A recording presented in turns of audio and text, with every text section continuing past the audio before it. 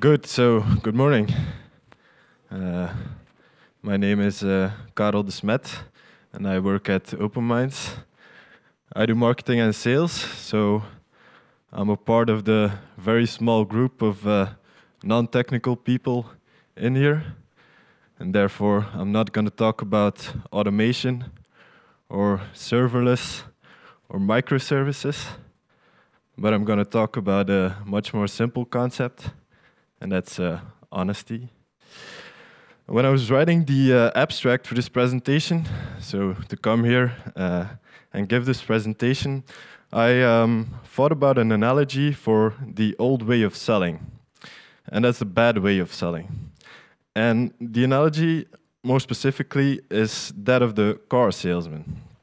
So imagine you're walking into a car dealership, any car dealership, pick a brand you like, and you go into the corner to some car you like, and you start walking around it, you inspect it from the outside, you open the car door, you have a seat at the driver's seat, and you inspect the inside, take a look at the dashboard, and all of a sudden, the car salesman, he notices you, and he comes up to you, and stands beside you and says, well, hello, sir. I see you're inspecting our brand new model. Let me tell you something about it. This model has a 300 brake horsepower engine, a brilliant suspension, an automatic parking system. And he keeps babbling on about all the features and the qualities of this car. And actually what he's saying is, look at me, look at my qualities, look at my features, look at how good I am, buy me. And that's the old way of selling. That's what I mean with that.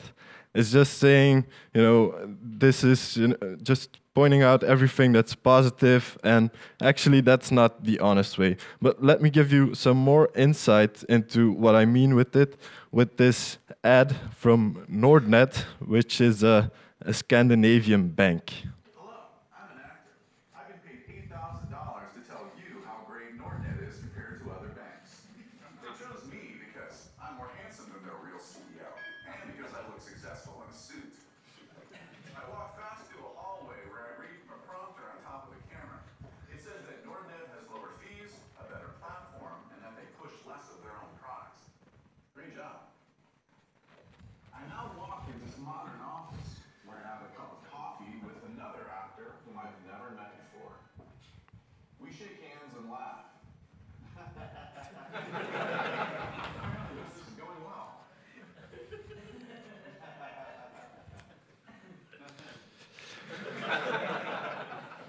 So this is what I mean with the old way of selling. Here again, Nordnet, of course, makes complete fun out of this just by turning it around. But again, it's just saying, look at how good we are, look at how great everything is going. So that's what I mean with that. And now I'm going to give you 5 examples of how you can do it the right way. And for the first example, I'm going to take you back to the car industry. And in the 60s, Volkswagen, they had this brilliant advertising campaign for the Beetle. And Volkswagen, they were not too shy and too shabby to admit that the Volkswagen is not the prettiest car. Ugly as only skin deep. They were not too shabby to admit that it's not the fastest car. Nor were they afraid to admit that it was never going to be the coolest car. Now, why did they do this? In an era where the classic form of advertising was the old way, just saying, this is the car, this are the features, look at me, buy my car. Why did Volkswagen take this approach? Because if you're in a room full of people shouting, look at me, look at how good I am, these are my qualities, buy me, then it's refreshing and charming at the same time.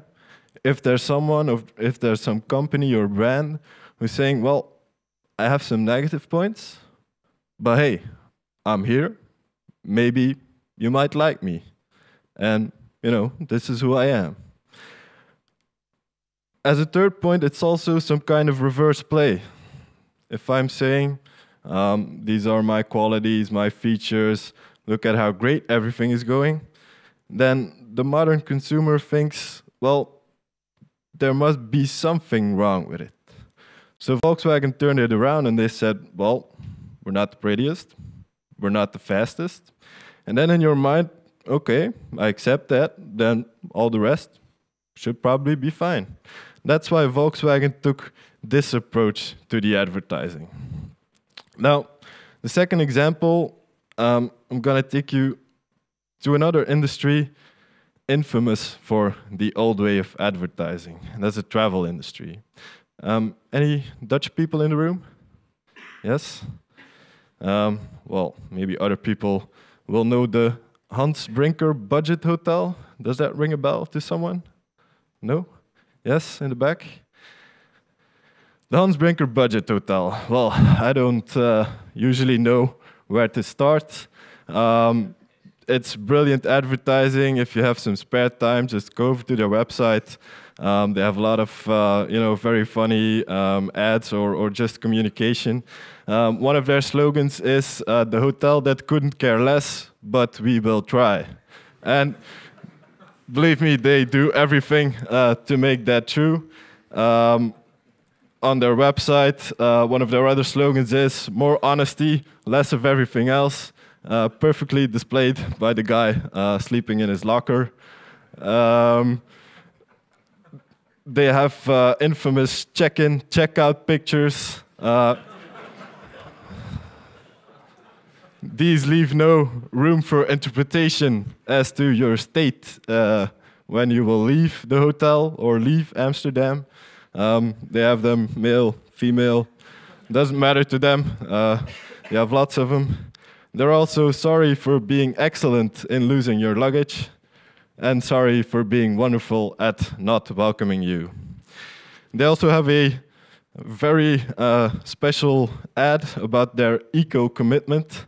I hope it's going to start right about now. Yes, perfect. Welcome to the Hans Brinker Budget Hotel, Amsterdam. When you check in, you're not just getting a night's sleep, you're helping the planet too. This eco-commitment begins in the lobby. To lessen our impact on the environment, staff do as little as possible for guests. An eco-elevator ensures that the only energy spent going to the room is your own.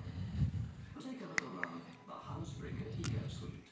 To conserve space and energy, up to 7 guests can sleep in a single room. Telephone and 24-hour room service. Minibar, satellite TV, just a few expenses our hotel is prepared to avoid to save our planet. Eco lighting, yet another feature. Every suite comes with a carbon-neutral eco-climate control system. It's also easy to use. Guest bathrooms are a celebration of cleanliness and eco-friendliness. Refresh yourself with our range of eco-toiletries and the eco-shower. We also ask you, the guest, to help honor our eco-commitment. Leave the towel on the rack, we won't wash it. Throw the towel on the floor, we still won't wash it.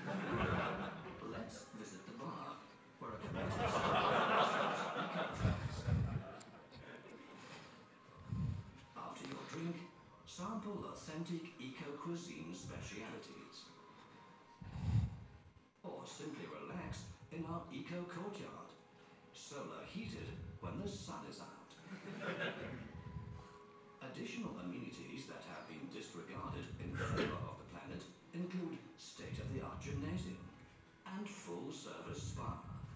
The Hans Brinker Budget Hotel is committed to doing as little as possible to accidentally help our planet as much as possible.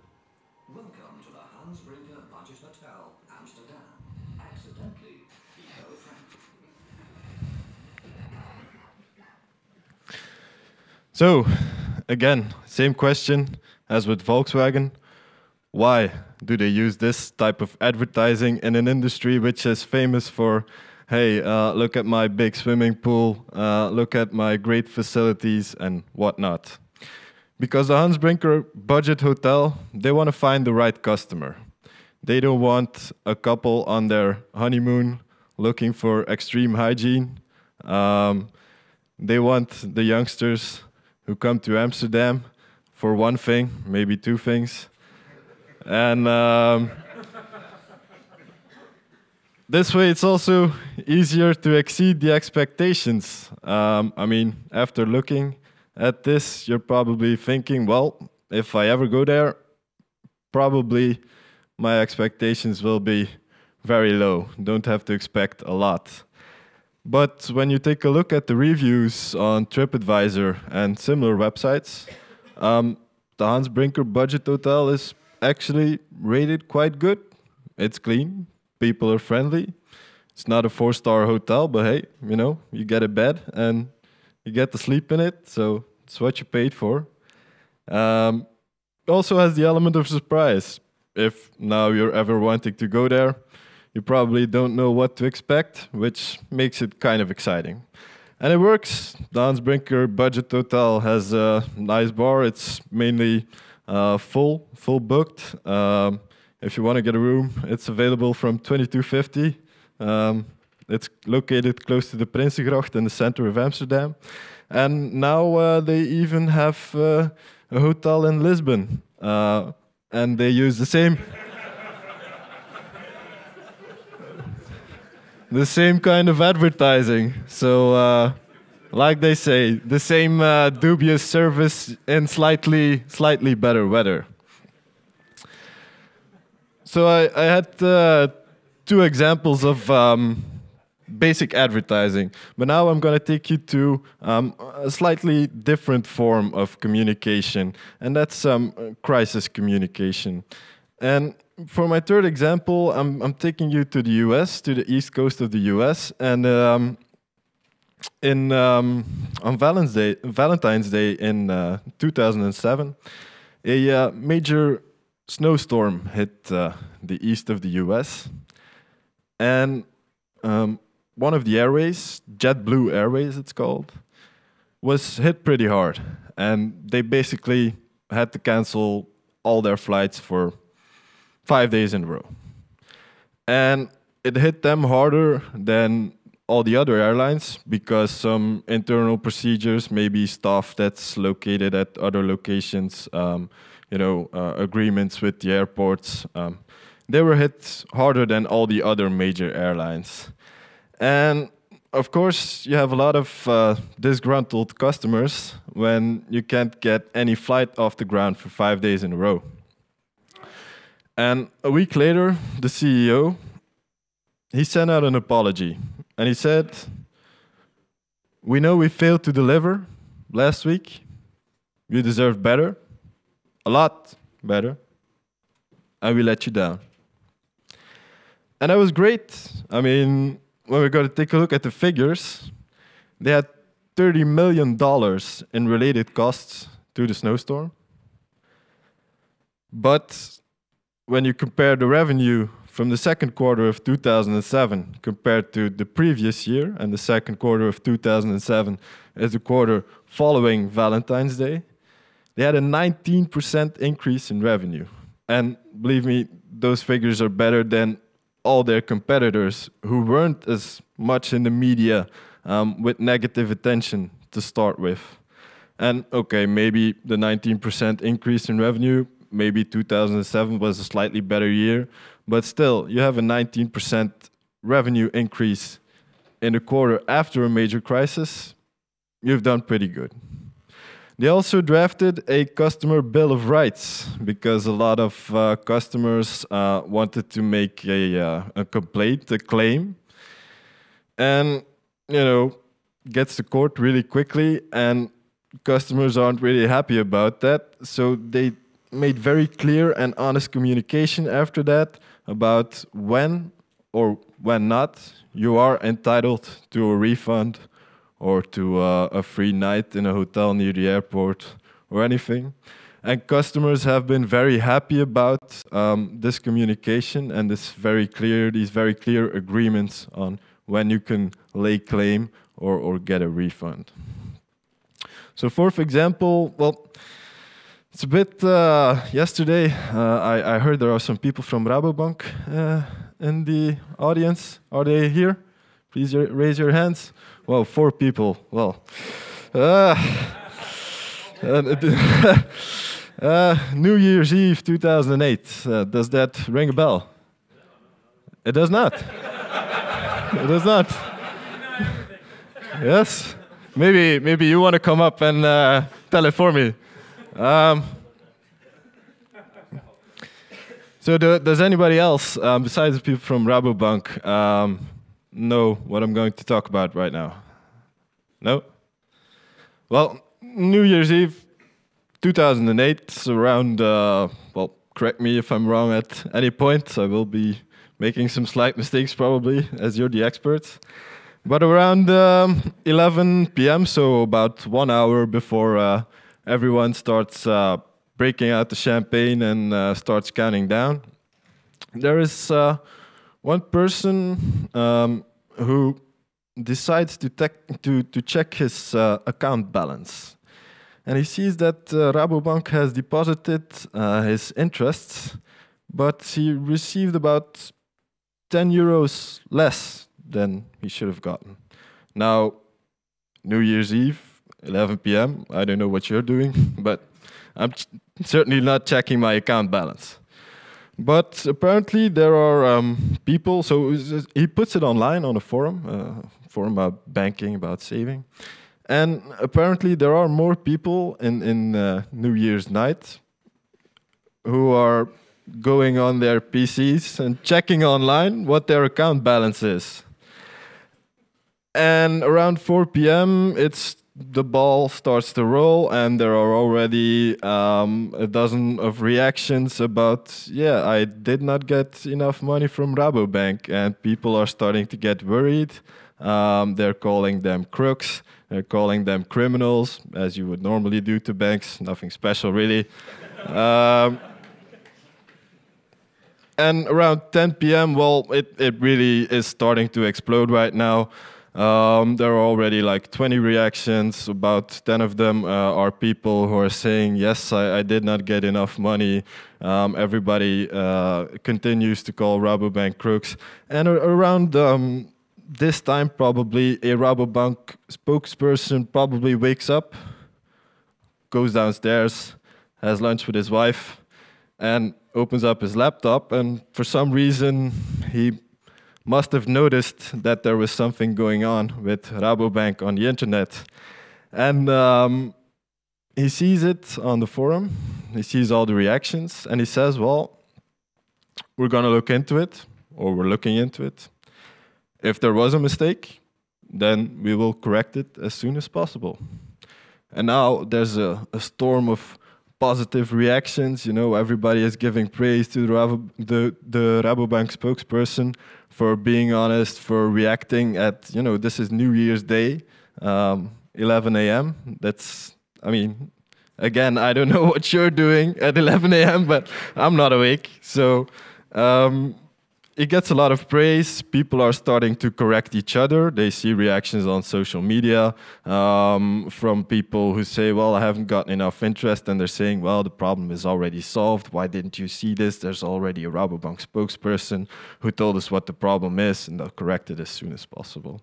And the only reason why nobody knows the story is just because the Rabobank spokesperson was quick and honest to react. Just said, well, listen, I'm going to be honest, I don't know about it because it was definitely a technical error. I mean, can't imagine he's responsible for giving everybody his money. So we just reacted and said, we'll look into it and we'll correct it as soon as possible. Now for the fifth and last example, I'm going to take the honesty again to another level. And let me ask you, does anyone know who this man is? Because I'm definitely going to give you a huge shout out. No? This is Tony Hsieh. And Tony Hsieh is the CEO of Zappos, which is like the Zalando in America. So they're basically an online retailer for shoes and clothes. And I'm just going to show you a quick film about Zappos. Hey, what's going on? It's Chris from Today we're going to be hanging with Zappos to learn about how they've built an epic company culture that is the core driver of their business and how they've built this strong culture from the ground up.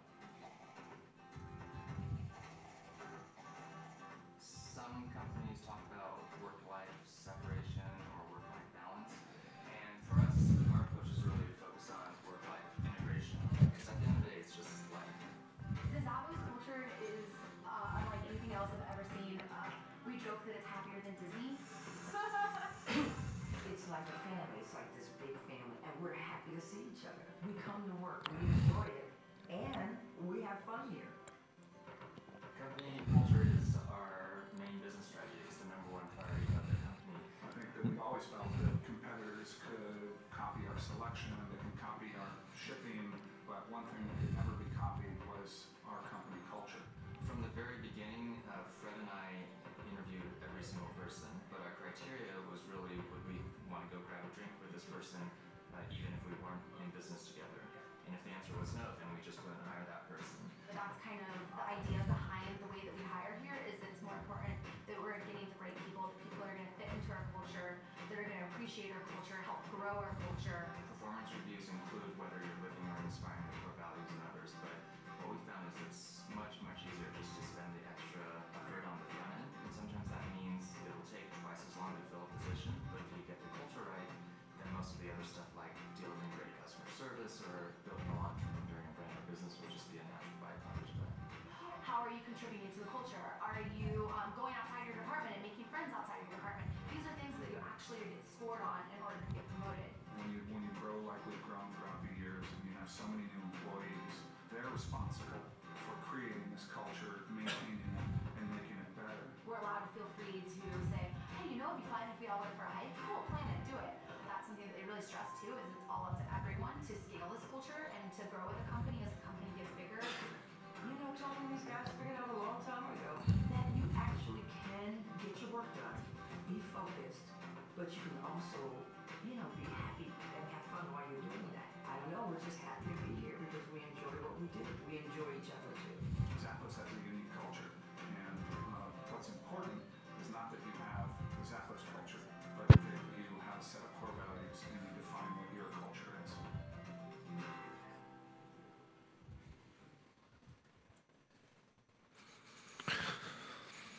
So the reason why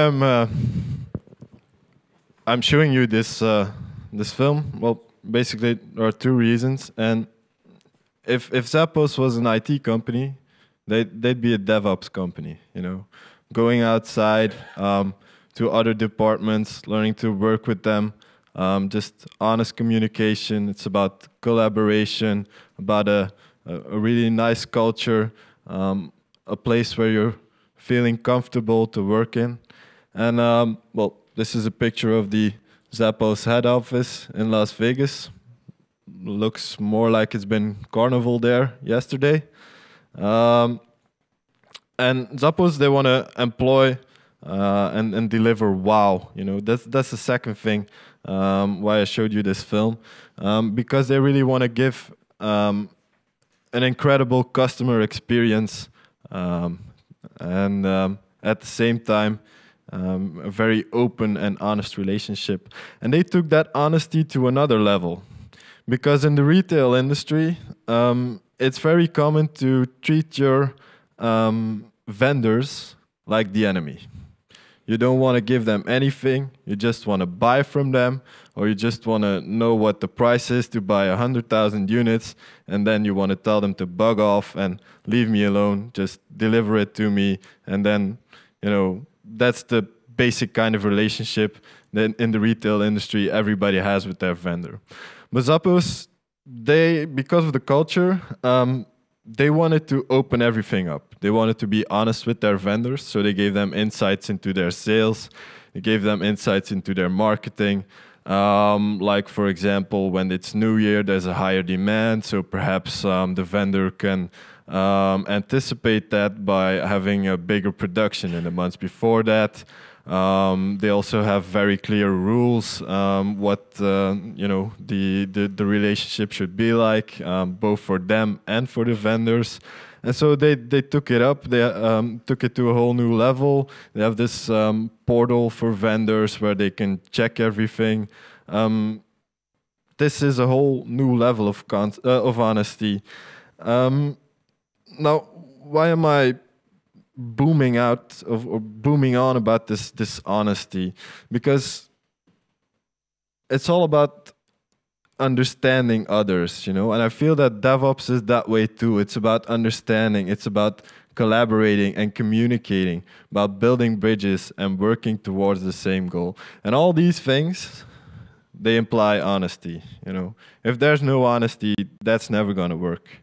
And I heard Terry from Google yesterday say, well, when you come back from DevOps days and you have this idea and you want to implement it and you want to drive that change, the least thing you have to do is be honest to your boss or your colleague, because if you're not going to do that, then it's never going to work.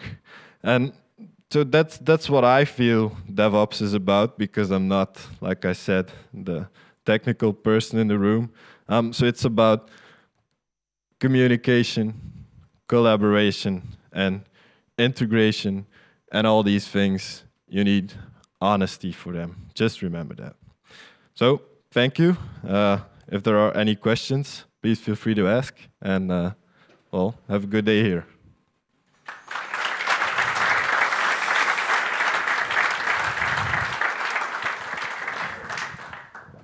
Questions?